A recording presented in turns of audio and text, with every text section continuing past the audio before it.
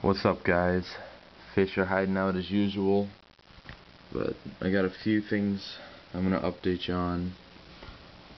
I'm gonna be moving this sword out of this tank today. It's too big, it's growing out of the water. And I don't know, I keep trimming it.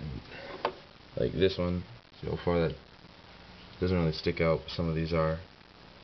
Actually, none of them are right now, but yeah, there's a few. Like that one.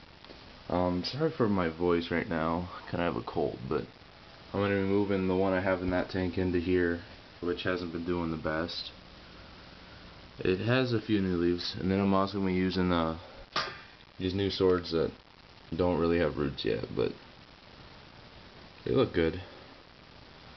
So yeah, there's one light that's out, and there's the other one, so we're going to see if at least one of the bulbs from each one still lights up.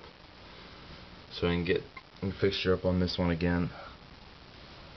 Yeah, I'll give you an update once I got everything done. And that right there is why I like pygmy species of cories better. They don't just sit at the bottom the whole time. They're swimming around. I haven't fed these guys yet, so. And here's this. Got some food. I'm gonna have to siphon it today. I think the ammonia is probably still high. But no. And this morning I woke up to a fish escaped and dried out on the carpet in the other tank.